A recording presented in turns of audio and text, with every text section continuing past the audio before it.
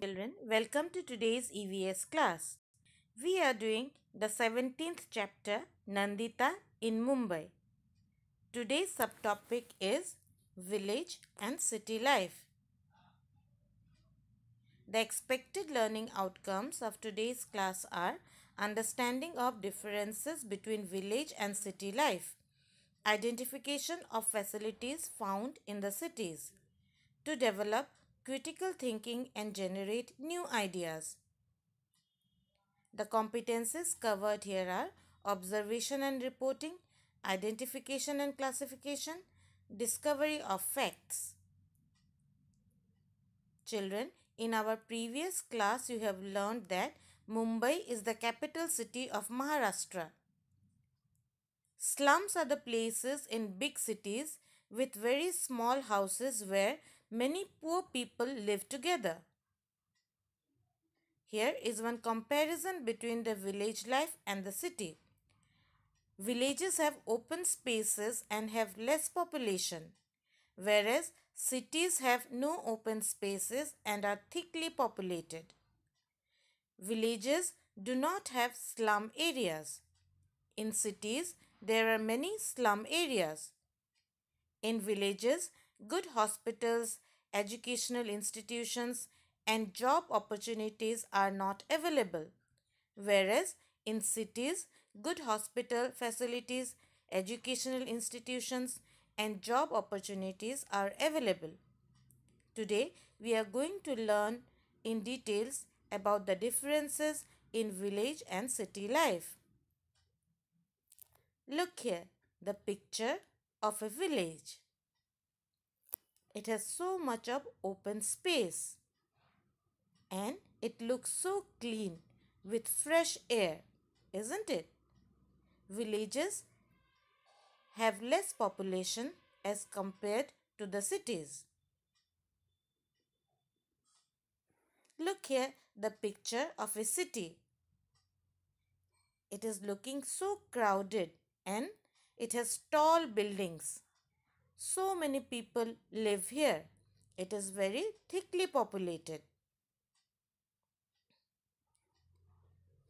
But in the cities, there are bus stops, schools nearby. You have markets, post offices, railway station, airport nearby in the cities. Hospitals, banks are also available nearby in the cities, whereas in the villages, people have to move very far to go to these places. In cities, you can see slum areas where so many people live together in very small houses. These places are very dirty. In the villages, people get drinking water from hand pumps, wells, or from the rivers or ponds.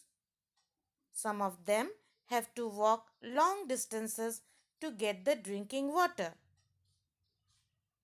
Whereas in the tall buildings in the cities, water is available inside the house through the taps. Bathrooms are also located inside the buildings. In slum areas, people have to take water from the common taps available in the slums.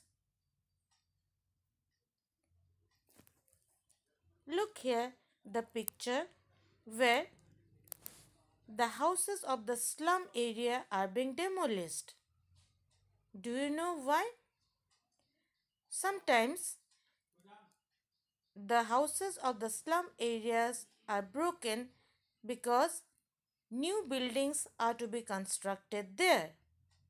In such cases, people face lot of difficulties as they have to move to other places to settle down. So children, today you have learned that in villages, people get drinking water from hand pumps, wells, rivers, or ponds.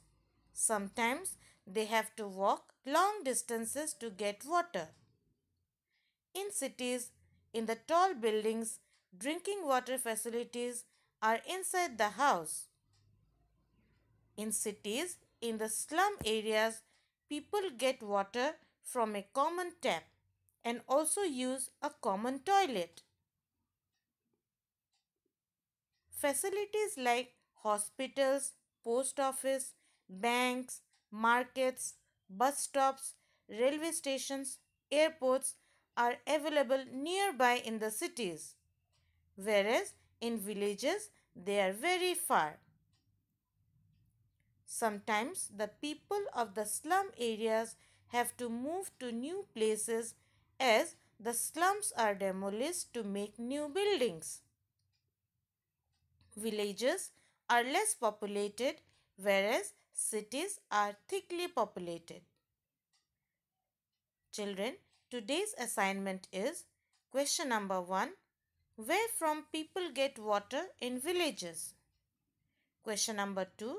Where from people get water in the slums? Question number 3. Which facilities are available nearby in the cities? Children, write down these answers in your notebook and learn the answer with your spellings. That's all in today's class. Thank you.